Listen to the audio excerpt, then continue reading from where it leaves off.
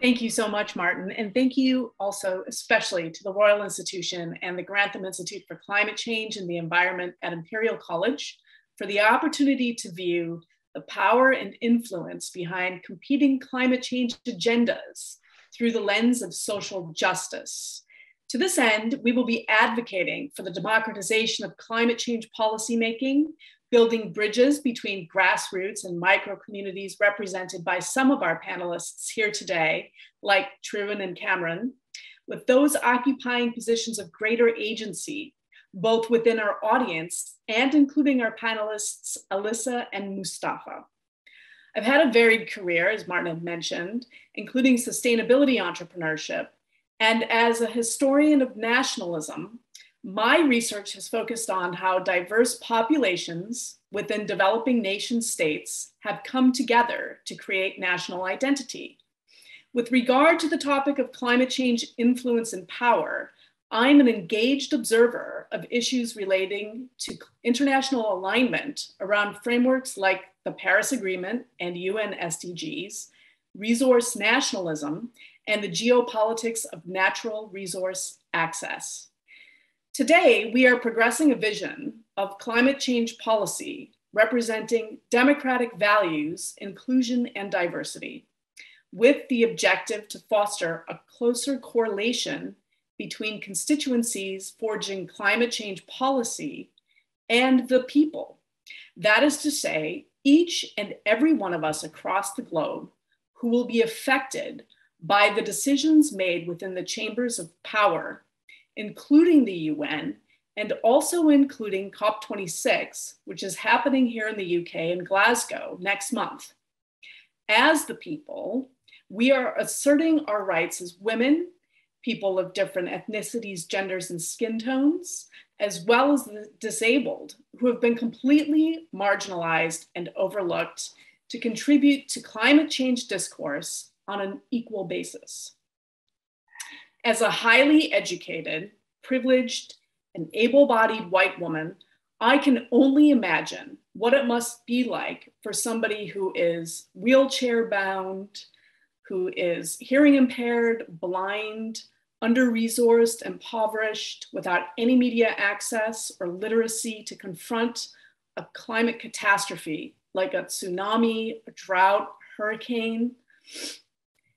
And it's really these conditions which will affect matters of human survival, right? And even the most powerful of all climate change influencers, like BlackRock's Larry Fink, have been calling upon government and society for urgent and swift action.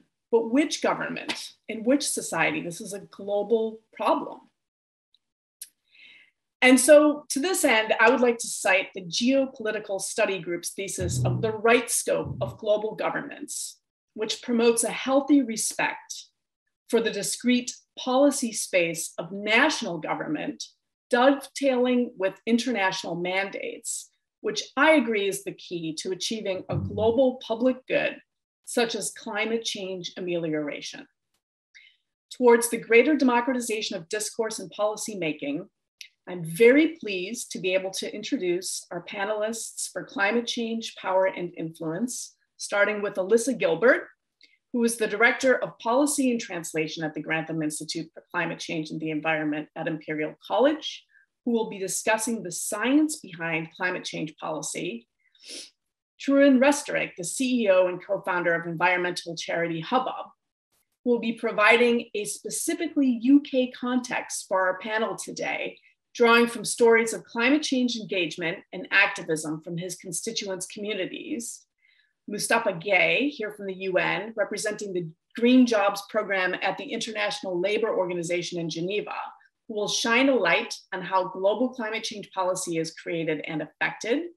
And hopefully Cameron Malik, CEO of Disability Rights UK, who will be talking about how climate change particularly impacts the disabled, and also sharing his views on how the disabled can achieve greater parity, power, and influence in the climate change arena. So I hope you'll join me in welcoming our panelists this evening. Martin, back to you. Oh, thanks, Colleen. Yeah, so it's just my absolute pleasure to introduce Alyssa Gilbert, who is our first speaker this evening. As you said, hang on, I do apologise. As I think you said earlier, Alyssa is the Director of Policy and Translation at the Grantham Institute for Climate Change and the Environment, and she connects relevant research across the university with policymakers and businesses. And together with the team at Grantham and academics across Imperial, she delivers outputs for those audiences ranging from briefing papers through to workshops and events. She's expanded these outputs to include digital learning through a massive open online course on clean power and an art and science exhibition, amongst other processes. So Alyssa, it's over to you. Great, thanks so much, Martin. And thank you, Colleen. So I thought I'd start with the science. Of course, as we know, the Royal Institution is an organization that promotes science. And of course, our understanding of the climate change challenge really comes from a scientific background. So we've had for really hundreds of years, and actually we've had evidence on how our activities and our greenhouse gas emissions affect the climate, and that has been established in physics for several hundred years. And in fact, if you ever have a chance to go visit, hopefully, some of you in the UK can come and visit the Royal Institution's home in Mayfair. They actually have some of the actual equipment that Tyndall, who was one of the scientists who helped us understand the greenhouse gas effect, actually used in his experiments.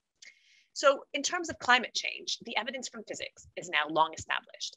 And more recently, but still for some time, we've had a group of scientists in the Intergovernmental Panel on Climate Change. And these are scientists who come together, actually hundreds of scientists who come together every 4 or 5 or 6 years to review the latest peer-reviewed scientific evidence for how humans are affecting the climate and how the climate is currently changing and how those changes can affect or impact different parts of the world. At a basic level, helping us understand how the global temperature is changing on average, but also helping us understand the regional differences between those temperature changes, the knock-on effects on precipitation and other weather, and therefore the impacts of those on people that are exposed to those impacts and people who have varying degrees of vulnerability, as well as natural systems. As well as helping us understand the problem, science and engineering has really helped us understand the solutions. So we now recognize that we have to reduce greenhouse gas emissions. And to do that, we have a variety of technologies and processes that we could implement. Some of them you might consider quite simple, like energy efficiency, insulation for your home, better building and then future-proofing those buildings so it can go more complex. And some of those are on the edge of just being developed. People like to talk about the kind of technologies that we need to advance green aviation or shipping, for example. So science and engineering have already helped us understand some of the solutions and are going to continue to help us understand those solutions. They also give us the analytical skills, data analysis, computer modeling that help us understand overall pathways. So we can look in complex detail at the way in which we can reduce our greenhouse gas emissions in different parts of the world and what that means overall, what changes you could make, for example, in transport in China at the same time as we make different changes in industry in the UK and how that affects the speed at which we reach our climate change goals. We can even use that modeling and that scientific understanding to look at how different people behave. We call that the agent. How might an individual behave and how does that relate to our pathway? And we can also assess things like how different gases make a difference. We have short-lived greenhouse gases and longer-lived greenhouse gases. So there's really a lot that we can do with science and technology. At the same time, though, as I said, we've understood the climate change challenge for a long time now. For hundreds of years, we've understood the greenhouse gas effect, but in the past 30 years, we've begun to understand what we need to do about it as people. And it's starting to become, it's pretty evident now that the time for just doing analysis is well over and it's time for action. Again, with our kind of analytical hats on, using those skills and techniques I mentioned, we can understand things like, what is the cheapest solution? What's the most technically feasible solution? And people who are looking at climate change pathways use terms that don't sound very sort of human, like techno-economic pathways and things like that. So to a certain extent, the analysis can help us with that direction. But as well as us knowing that the time for action is now, we also know that it's absolutely urgent that we take action now to reach our climate change goals as internationally agreed in the Paris Agreement in 2015. We need to reach net zero greenhouse gas emissions by the middle of this century. And that means really significantly reducing or even halving emissions by around 2030. That means that it's pretty urgent. I mean, it's 2021, right? We've got less than a decade to make that scale of emissions if we're going to reach that target. Certainly, we need to move rapidly. And so that means that we need to all get involved. Everyone needs to reduce their greenhouse gas emissions, and we need to try lots of different things. So that means that although this analysis that we have about our technical options is important, we also need to understand how to bring people with us. If everybody needs to make those reductions and we need to do it quickly, then it's no good if we don't bring populations, workers, actually everybody with us in this journey. Otherwise, what will happen is people will react badly to changes, won't support them, and we actually won't have sustainability, not just in the sense of it being good for the environment, but actually durability and a lasting nature of the changes that we put in place. So step in the social sciences and the political sciences. We need to expand our research. We've got this research there, but how we use it, and we recognize the value of it to deliver a rapid but also sustained and fair action on climate change. So with that kind of background in mind and that thinking about the analytical basis that we need to take forward to deliver action on climate change, we can ask ourselves, who's actually involved in these discussions that we see happening at the international climate change negotiations? So as Colleen mentioned, the international climate change negotiations are going to take place in Glasgow in really just a few weeks now, in November this year. And it's colloquially been known as COP26. COP26 stands for the Conference of the Parties. That means the Conference of the Parties to the United Nations Framework Convention on Climate Change. This is a global agreement framework that was set up nearly 30 years ago, where countries around the world agreed that something had to be done globally and cooperatively about climate change. Once that agreement was made, all of the people in the agreement became the parties to the agreement, and they met every year to decide what we should do about it. Those meetings were called conferences. They're conferences of those parties, and that's what the meeting is going to be in November. The 26 means that it's the 26th such meeting. That could fill you with kind of slight horror, because that means that we haven't got really as far as we would like to have got in the time. It should emphasize again the sense of urgency and the need for immediate action. These kind of negotiations, the meeting that we're having in Glasgow, is actually very structured. It has very clear governance, clear processes and protocols for agreeing approaches. What will come out of it will be a very clearly written document with articles, annexes, and official signatories. And within that governance structure, there are parties, those are the countries that are represented, and there are also official representations from some outside sectors, or sectors that are required to have representation, for example, youth. And there's a space or a way in which Indigenous people, for example, can engage. However, that doesn't necessarily mean that that's a completely inclusive place where decisions are made. Whilst there's a structured governance structure, the dynamics between the parties themselves can really vary. Some parties are more powerful than others because of their geopolitical positions. They also tend to group together at these events into subgroups of different parties who negotiate together, depending on who they're allied with, again, possibly in other places. And those can emphasize existing power imbalances in the world, but they can also break those. So, for example, in Paris, one of the ways in which a very successful, ambitious agreement was reached was a new coalition of parties, a high ambition coalition was forged between the very vulnerable small island nations and some of the wealthier developed countries who were willing to go further in their action. So whilst there's a certain structural imbalance, there can be flexibility to do something new and different there. There's also a lot of pressure at the moment in recognition of the fact that it's not just international governments that need to make decisions, but we really need everyone to take action. It's now recognized that there needs to be a better place at the table in these international discussions for all of the different actors. They're known as non-state actors who have a very important role in delivering on climate change, but don't really have a representation or a way to be accounted for in this international framework that we have. So when the negotiations take place in Glasgow, what you'll probably see is some statements and some outputs of what's happening between the parties, the governments at international level, but also statements and interesting outputs from these other so-called non-state actors who aren't officially at the negotiating table, but have a lot to deliver for action on climate change. And then just for the last couple of minutes, you know, I was talking a little bit there about the international governance structure, but arguably delivering action on climate change is then interpreting this global agreement where countries all make a commitment to do something at home into something national and then often very local. And at the local level, it's also really important to make sure that we engage people to make sure that any decisions that are made, as I said earlier, are sustained and fair and supported by people.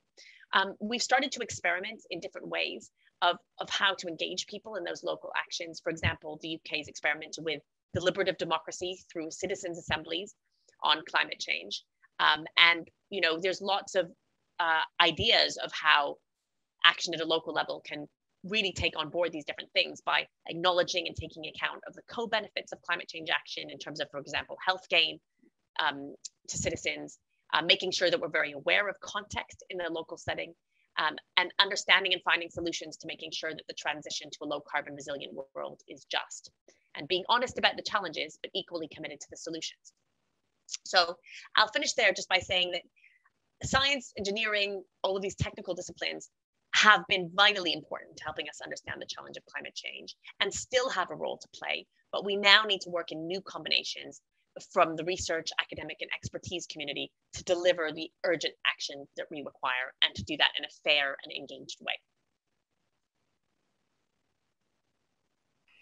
Thank you so much, Alyssa. And it's my understanding that we're going to have Q&A at the end, and I already have some questions for you, but I'm sure the audience has loads as well. So our second speaker is Trúin Restorick, who is the CEO of Hubbub, and I'm really looking forward to hearing more from the local UK context about how the different people he is involved with have been approaching climate change in some really creative and interesting ways, definitely from the ground up as grassroots organizers. So over to you, Trúin. Thanks a lot, Colleen, and thank you everybody for joining. Just a quick introduction to Hubbub, because I don't think we're quite as well known as the other parties here. So yeah, we're an environment charity. I set it up 8 years ago as a sort of belated midlife crisis on my part, to try and take environmental messages to a mainstream audience. And we do that by talking about the things that we think people are passionate about. So the food they eat, the clothes they wear, the homes they live in, and their neighborhoods and communities. We use what we think is great behavior change techniques and design. We collaborate with big business. We measure everything we do, and then we give away the results so that people can learn from our many mistakes and steal the best bits. That's the ethos of the charity. So we're very much coming at this from how do you engage people, how do you engage communities to create change at a local level. And I think one of the things that we realise is that the whole climate debate can seem very distant. It's you know, comes from government, it comes from industry, it can feel a long way off, and climate change itself is quite an abstract issue. It's very hard to see its relevance to the day-to-day for many people. And it's still contentious. There are certain parties who want to build as much contention into the debate as they possibly can. So one of the first things that we've done in this year of COP is to go out and survey the British public to get an understanding about where they're coming from, what's their view about climate change. And there are a number of things that are happening. First of all, concern about climate change in the UK is growing. That concern has primarily been driven by extreme weather events. We've all seen sort of the fires, the drought. I think the one that really shocked people was the flooding in Europe, where even a very well-developed nation like Germany really struggled to cope with the flood risk. So extreme weather's driving greater concern. A lot of documentaries filming, you know, the Attenborough effect has had a big impact, but also people mention COVID. And I think what COVID has done is shown that sort of the threats that are over the horizon that you might feel you can put off, when they actually hit, they really hit. And people have realized that something like climate change could fall into that category. You know, it's on the horizon, but the impact could be absolutely significant. So concern is growing. and anxiety is growing. So the majority of people we surveyed don't believe that governments are going to hit the targets at COP26. And that anxiety is particularly strong amongst young people. They're really concerned, and the climate anxiety issue is definitely growing amongst the younger generation. Plus, there's also confusion through the language that we're using around climate change. So 77% of the people we surveyed couldn't explain to a friend what net zero is, and yet it's a language that's used by government and companies all the time. And 38% had no idea what COP26 is, even though it's being held up as this sort of transformational moment. So there is confusion around the language. And half the people we surveyed just didn't feel that their actions could make any difference. This is a massive issue. What difference can I make? And equally a half said, this is something for government and companies to sort out. It's got nothing to do with me. So we've got confusion, and we've definitely got around half the population who feel disempowered completely because of the scale of the challenge. But what that does mean is that there's another half of the population who feel they can do something about it. And I think we're seeing growing civil community action. And that's being manifested in many different ways. So, you know, obviously Greta and the school strikes have really struck a chord, and really an authentic voice of young people saying we cannot go on like this. And it's incredibly hard for politicians to argue with that sort of movement, which has been so grassroots led, so authentically led. It's quite hard to argue with children that you're not stealing their future from them. So that's been a really powerful movement. And in the UK, we've seen Extinction Rebellion. And what they've done is that they've really pushed this up the agenda. The climate assemblies that Alyssa mentioned have definitely come through that. But it can also be quite alienating to many people. So we've just seen recently with the blockading of the M25 and major roads by Insulate Britain, that caused real aggravation. And also the way that the Extinction Rebellion operate, which is to put themselves forward for arrest, can be very disempowering to parts of the community who might be suffering sort of a threat of arrest on a daily basis. So the BAME communities.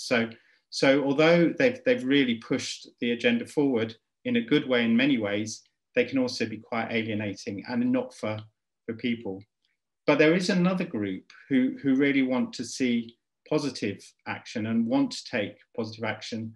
And actually what that group needs is a catalyst to help them get involved and to bring resources and skills and encouragement to the table to help them turn their desire to act into action. And there's some unusual new players coming into this space. So an awful lot of businesses have been talking for a long time about their net zero target, et cetera, et cetera. But all of them have now realized, or many of them realized, you can't just set these abstract targets into the future. You have to do something now that is relevant to people. So we're certainly seeing a lot of businesses stepping up to the plate now and saying, actually, we want to work with those community groups. We want to help them drive change. So one example, Hubbub, is around food waste. So if food waste was a country, it would be the third biggest climate emitting country in the world. So cutting food waste is obviously very important environmentally, but it's also helps people save money, it brings communities together. And we have a network of community fridges. So these are fridges and freezers where businesses take perishable and healthy food that would have been wasted, and then it's made freely available at no charge to everybody in the community. And this sort of network of community fridges has sort of been slowly growing over 2 or 3 years. This year, the expansion has been enormous. It's more than doubled. So we now have over 200 community fridges with the co-op sponsoring the growth of those fridges. And I think that's a real indication that if you give people the resource and an idea, they will come together and do amazing things. I think what's been really encouraging since COVID in particular is that we're seeing a coming together of the social agenda and the environmental agenda. So we run a campaign with O2 called Community Calling. So the UK is the second biggest per capita producer of electronic waste. And yet we also have millions of people who are digitally isolated. They can't connect with their doctors, their friends, their carers. So you have an environmental challenge and you have a social challenge. And community calling very simply asks people to donate their smartphones that are probably sitting in their drawers or in their offices at work. We physically and digitally clean them. And working with local charities, we redistribute them back to people who are isolated with a year's worth of free data. So I think this is a really interesting coming together of environmental and social issues. And we're seeing that happening at a very grassroots level as well. So at COVID, one of the things that people really relished was clean air, you know, in our cities. And we saw massive change in air quality in our cities. And groups wanted to keep that. So we've been working with a group of Bangladeshi women in Tower Hamlets in London to look at what are the barriers that are preventing that group of women who want to cycle, what's actually preventing them from doing it. And it's social, it's clothing, it's their culture. And what we found is that if you invest with and work with groups from a community such as that, you can very quickly get a cohort of people together, give them the strength to create change within their community. We've now set up a bike library so they can get safety equipment and they can get bikes for free so that they can cycle and store them safely. And I think we're starting to see the sort of grassroots momentum building in communities. But obviously that can only go so far. And the question on this is, where's the power dynamic? So, you know, we're facing a huge climate challenge that everybody has to do everything they can as quickly as possible. So community action is essential, but how do you make that transformative? And I think there are two power levers that communities can have into the bigger sort of players, the influencers. One is through corporates. So what we've seen is that working with community groups, we've managed to encourage Starbucks to actually start charging extra for disposable cups, paper cups in their stores. We persuaded Starbucks to add that cost. It didn't shift the number of sales overall, but it doubled the amount of people using reusable cups. So you can shift a business decision-making. And similarly with IKEA, with a campaign we've done with their customers and their employees, which has now gone global, it's called Live Lagom. We're seeing IKEA actually really force through sustainable change to their customer base. So I think there is influence that community groups can have with corporates. The big challenge is government and the multinational sort of parties. And we struggle really badly with that. Trying to get community voices heard at a government and an international government level is incredibly difficult. And I think it's going to be really interesting to see how the climate assemblies play out. You know, could they be the avenue that gives community a voice into government and into the international conversations that need to take place? I think it's a watch this space, but for me, that's one of the more interesting areas to look at. Thank you. Thank you so much for that, Tarun. So fascinating. I mean, I'm a Londoner, you know, by way of New York, and I feel like I don't hear enough positive sort of media, you know, broadcasting about grassroots organizing, and it's so inspiring to hear these stories of the Bangladeshi women in Tower Hamlets, which is, you know, a very central London location, but nonetheless very diverse. But it has everybody. It has like bankers, it has financial institutions, but it also has, you know, pretty impoverished, you know, estates, housing projects, as we call them in the States. And wouldn't it be great if there were some way to provide more connectivity between the enormous wealth and the enormous need in a community like Tower Hamlets? But maybe Mustafa, who's actually at the UN in Geneva, could provide some insight into, you know, ways in which people from diverse and underrepresented communities can establish or amplify their voices on the international level. Thank you, and first of all, for the opportunity to join the conversation here. I would like to start by saying a few words about the International Labour Organization. The ILO is a very old UN agency set up just after the First World War. And one of the reasons at the foundation of the ILO was that there cannot be a lasting peace without social justice, because there was this realization that one of the reasons that led the war to that major war was just unacceptable levels of social injustice. Now, the ILO has also this unique feature as a UN agency, which is that it is the only tripartite organization. Typically, UN agencies have governments as their constituents. They lead the organization, they define the program and budget, they give orientation to the work of the organization, to the secretariat. But when it comes to the ILO, this is done not only by representatives of governments, but also representatives of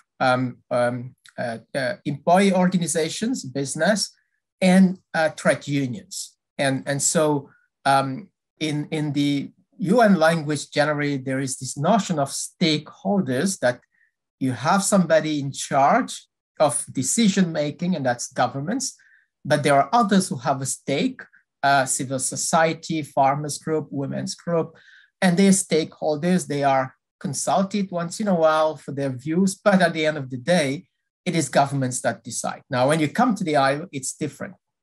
They are all decision makers, workers, employees, and governments, and they must work to find consensus around the issues. I just wanted to say I used to work for the UN Environment Program, where the governing body of the UNEP was just a few days. And when I arrived at the ILO, I found that the governing body would meet for 2 weeks. I was surprised what people could be talking about for such a long time. But then gradually I understand that if you put the real actors in the economy, workers, enterprises, employees, and governments to address real life situations, then you need time to build that consensus. Now, when it comes to the climate agenda, I think Alyssa has made a very good opening on the science. And one point that we, from the science of climate, is also that climate change is caused to a large extent by human activity. So it is not just nature in its way of functioning that leads to greenhouse gas emissions, but the large effect that we see now of warming has come out of the Industrial Revolution, and since human activity is keeping pumping carbon and greenhouse gas into the atmosphere. Now, if we agree that human activity is one of the primary causes of climate change, then naturally human and people that we are must be part of that solution. If we don't change the way we consume, we produce, individually and collectively, it will be very difficult. Now, if you look at it from that point of view, then the world of work, which is essentially workers, enterprises, all of us that actually make the economy function, engineers, road constructors, farmers, etc., have a huge stake and a huge role to play. Now, this is even more so because when we look at the effects of climate change, it's an area where we've been quite interested in at the ILO, was the impact on jobs and people. A few years ago, we did an analysis looking at what would be the impact of just continuing this pattern of global warming, which the IPCC tells us leads to trillions of dollars of loss to the global economy. But we wanted to understand, what does global warming and heat stress mean in terms of occupational safety and health in the workplace and labor productivity. And what we find is that if the current patterns of warming go uncontrolled, if you measure it by 2030, on average, the world is going to lose about 2% of total working time, simply because it will be too hot to work at certain times of the day. Now, when we say 2% of working time, it can be a very abstract number. However, if one turns that into full-time employment equivalency, it gives us a number of 80 million jobs. So it means that with just heat stress and the loss of labor productivity, the world is going to lose up to 80 million jobs by 2080. And this is going to be even more pronounced in certain regions like in West Africa or South Asia, where the heat stress is much more prevalent, where there we're talking of 5% of working time. Now, the other important element is that if you look closely at it, jobs depend on a healthy environment. We find that over 1 billion jobs really depend on healthy ecosystems. The clean air that we have, the fresh water that we breathe, the fertile land, the standing forest, these are all inputs in production processes, and that's what make job creation possible. So therefore, the more environmental degradation happens, the more we're going into what the union's members used to like to say, that there won't be any jobs on a dead planet. Now, this is why when I came to the island, I also found that the constituents that have been at the forefront of the climate agenda are trade unions. So I was a little confused at first because I thought that one would assume that workers would be worried about climate action and measures that would actually may lead to loss of jobs. But it was the opposite. I think there was this thinking that if nothing is done to address climate change, we are heading towards that situation of no jobs on a dead planet. Now, I want to talk about the other side of the coin, which is that most analysis we've done tell us that ambitious climate action can lead to more and better jobs. The latest analysis we've run in 2018, looking at implementing the Paris Agreement on climate change, with measures on energy efficiency, a larger use of renewable energy, a larger use of electric vehicles, we find that there is a potential to create up to 24 million jobs by 2030. So therefore, clearly, we are on a positive narrative. Now, where we see challenges is on the process of policymaking, because all these actors that can bring solutions that could be part of the solutions, the trade unions, the employees organizations, ministries of labor, they have not been fully involved to the extent that they should be in climate policymaking processes. So therefore, there is this important effort to make sure that we have a much more inclusive process of policymaking and implementing. And I also like to say what my friends in the unions like to say, which is that if you are not at the table, then you are the menu, because people will deal about your issues and you have no say on it. So that's why we've been pushing a lot with this notion of social dialogue around climate change, connecting the decent work agenda with the social agenda and the environmental agenda. I think this connection is quite instrumental. It will help build the consensus that we need within societies to reach the level of ambition that governments want to achieve. And we see in countries where governments have taken ambitious climate measures without the necessary consultations, we have seen the consequences around the world. You face powerful forces of resistance, and therefore a much more inclusive process is what we're working on, getting unions, employers, and governments and communities work much more closely in defining and implementing climate policy issues. So I would like to discuss more around these issues, but this notion of inclusion is critical, and that's what can also lead to an important area of our work and advocacy, which is to have a just transition, because we are also very clear that there is a positive narrative, but the transformative changes that we need and what officials going to COP26 are looking for means massive socio-economic transformation. It will be painful, And it will not be possible to do that if we don't build the social consensus that we need. And that social consensus starts by having everybody being around the table and being part of the game. That was fantastic, Mustafa. And it also really bridges very nicely to a conversation we were having just before we went on air, in which Alyssa was talking about reskilling. And I had asked her a question regarding the ease with which corporates are reskilling workers who had been placed and are being productive in more conventional or traditional sort of energy production industries like gas and oil, and how easy it is for them to make this transition. But I think the other problem that both you and Alyssa have raised, Mustafa, is that actually it's not just corporations which we should be looking to for inspiration or for, to forge paths forward.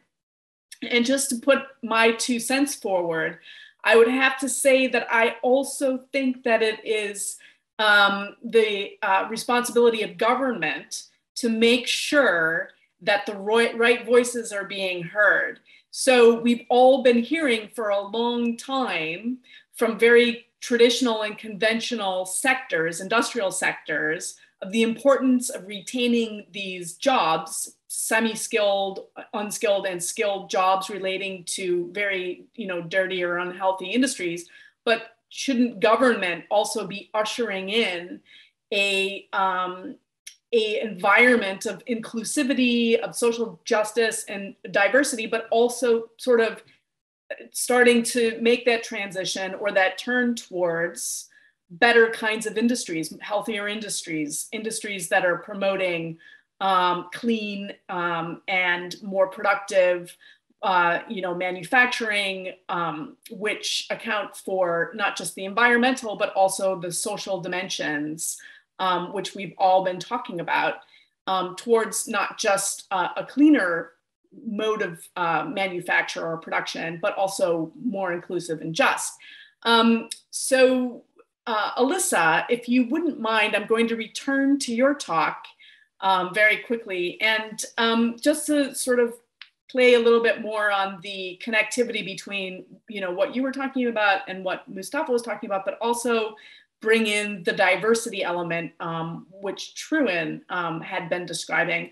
So how can we transmit these technological innovations and scientific innovations from the first world and bring them to bear on third world economies in a productive way that help other kinds of economies to produce and create more healthier and environmentally friendly economies? Okay, wow. I guess a lot you could say here. I'll start by saying what exists already. So the international framework on climate change, as I said, it's quite structured, and there are some mechanisms and agreements there. And included in that is something called a technology transfer mechanism. And that's a deliberate structure that's there, recognizing in some of these negotiations over the past 26 years, it was recognized that this is something important, that actually being able to share the technologies themselves across borders in all different directions is a very valuable thing. And so there is a part of the discussions that happen, as well as the negotiations that will get high profile on how strongly people should reduce greenhouse gas emissions. There will be a series of conversations around technology and what's called capacity building, which is sharing knowledge on how to do some of these things from countries that have done it to countries that have yet to do it. So there is some structure there. Now, underpinning that, though, you could go a lot further and say there's some other things that we also need to do, obviously. So one of them is that to be able to do that technology transfer and that capacity building, even within that framework, you need to make sure that you have sufficient finance to support those activities. So that's one part of the international negotiations that focuses on what's called climate finance. And that will be this figure that people might recognize of $100 billion, which was committed in Paris from developed to developing nations to support a whole load of things, some of which could include this. Okay, so you need some finance. But then you could also think beyond the structures that already exist. As I said, those governance structures are there, but they're probably not sufficient. So a few other interesting things that people might want to hear about. First of all, not all of that learning ought to come from this structure of sharing technology from wealthy to poor or established to not established yet. And there's a great group of universities that are promoting South-South learning in this kind of capacity building effort between different developing country and emerging economy universities, so that they actually try and share this knowledge and technology and build capacity that's homegrown and led by those countries as part of this effort to reduce greenhouse gas emissions and also to adapt to the impacts of climate change, where different kind of processes and context relevant solutions are really required. So that's quite exciting. And there's opportunities though for people in kind of networks of networks, other groups of international experts to plug into that, but without taking it over. I think that's obviously, obviously, but can sometimes be a challenge. And the other part of the story, which falls outside the framework of the negotiations and the climate change discussions themselves, but is really important, is also, how are we, let's say in the UK, I'm in the UK academic sector, making sure that we're sufficiently supporting, helping grow our own sector in those parts of the world, so that what we'll start to see is ideas, solutions, but also entrepreneurship, and the sort of expansion of those and application of those technologies being done by people who come from those countries and understand those contexts best. Some of that can be done through scholarship programs, but also making sure that we're helping to build up the academic sector in those places. So I know I've answered that in kind of quite a university heavy fashion, but those are the examples that are closest to my fingertips. Thank you so much, Alyssa. But I also think that really provides a nice connection to what Truen was discussing with respect to opportunities for corporate engagement in this space, for sponsorship, and also, maybe there's the scope or opportunity to promote local entrepreneurship. And there has been the example which he had already provided us with respect to Tower Hamlets. So my specific question for Truen was, whether there's any resource out there aside from Hubbub or maybe through Hubbub that enables corporates or larger organizations to source appropriate partnership with local communities or local initiatives. So I think one of the two key words have just keep coming up again and again as with businesses when they start to realize the enormity of the challenge that they face. One is the need to collaborate. So businesses have increasingly realized they can't solve this individually on their own. It's just too big, it's too expensive, it's too vast. And what we're starting to see is that businesses have also realized that they can't collaborate with people just within their sector. They need to collaborate more broadly. So I think we are starting to see the fruition of true cross-sector collaborations where businesses say, well, we can bring this to the party, the civil society can bring this, government needs to bring this. And I think there is a growing sort of recognition that it's that sort of collaborative approach is happening. And I think COVID sped that up. We saw a lot of companies starting to make very rapid changes in their investment policies, investing in local communities, investing in their frontline workers, thinking about the vulnerable. So I think there is a broad shift there towards greater collaboration. And the other word that keeps coming up is resilience, is that the extreme weather events we've seen and all of the shocks to the climate and also through COVID has meant that businesses are changing the narrative to around, we need to build long-term resilience into our business. Now, resilience can be quite a short-term thing, which we need to cut costs and, make sure we can sort of survive financially. But I think resilience in businesses now is much more long-term, it's much more strategic, and it's thinking globally. So, we're starting to see businesses think, crikey, if climate change happens, what happens to our supply chain? What happens if there is extreme drought in Africa? What happens, if there's super poor air quality in China? We need to think about our complete supply chain with the view of resilience. And that means they're having to think globally. And that means they're having to think about who are the authentic voices in those communities we need to talk with. Now, it's still very much a pipe dream that would, you know, there's only a few heading down that route. But I think that is really encouraging. The other thing I'd just like to say, building on what Mustafa said, is that we have to be honest about this transition. Any period of change like the one we're going to go through will have winners and losers. And we're very good at talking about, oh, there'll be winners, there'll be green jobs, but there are also industries that are going to lose out. You know, there are people whose livelihoods are going to be severely affected. And all of us as decision makers and policy leads need to think about who's going to lose out and how do we make that transition as smooth as possible to a different way of living, to a different economy.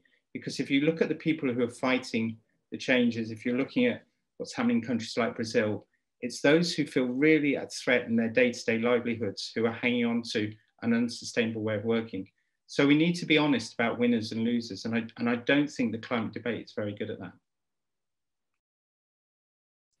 Thank you so much, Tarun. And thank you so much also for referring back to Mustafa's points. Unfortunately, Cameron isn't able to make it this evening. And so we're not going to be able to talk about disability rights to the extent that I had wanted to. But luckily, Mustafa is on hand to provide us with some insight into, you know, the problems relating to industrialization. And so he was talking about specifically, you know, while it's on the one hand, we can think about this in a natural sciences capacity, you know, there are also specific problems relating to industrialization. And I was wondering if he could maybe shed some light on if there are different types of climate problems which are faced by countries which are not as heavily industrialized as first world countries, or if indeed first world countries can look to less industrialized contexts for solutions.